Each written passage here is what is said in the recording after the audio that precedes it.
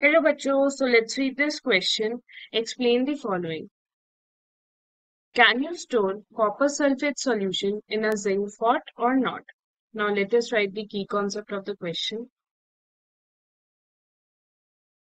Key concept of this question will be the standard reduction potential.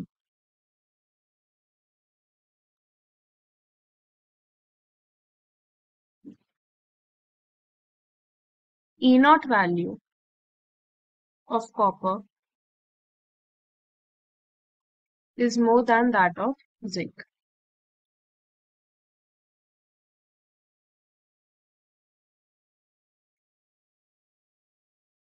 So it will get reduced more easily. Now let us solve this question. हम पहले standard reduction potential discuss कर लेते हैं. Standard reduction potential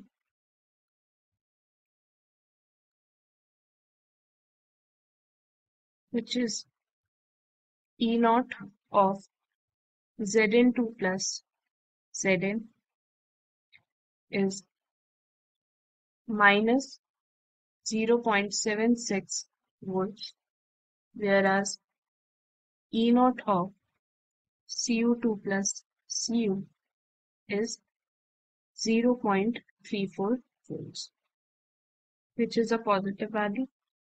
ठीक है, आगे question solve करना है. Cu2 plus has higher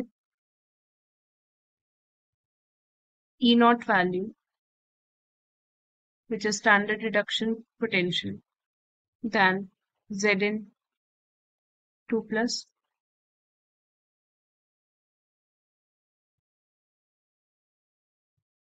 So Zn2 plus has higher oxidation value, oxidation potential than Cu2 plus. So it will go easily from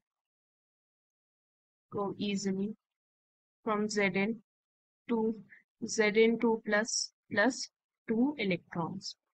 So if we see the reaction involved, तो हमें पता है Zn plus CuSO4, Cu will get displaced by Zn and it will form ZnSO4 plus Cu. Let us write the name of the elements. यहाँ पे zinc है. This is copper sulfate, which is getting displaced by zinc.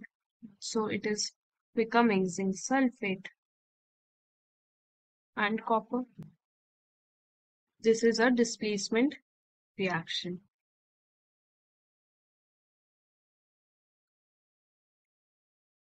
So we can say zinc has displaced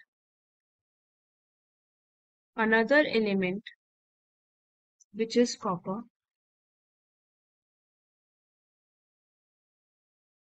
from copper sulfate solution.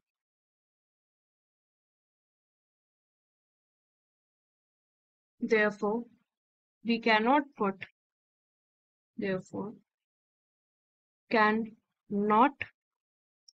store copper sulfate in zinc. Copper sulfate in zinc pot.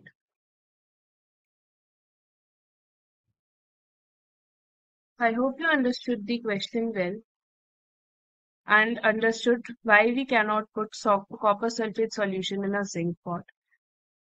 I hope you understood the question well. Best of luck.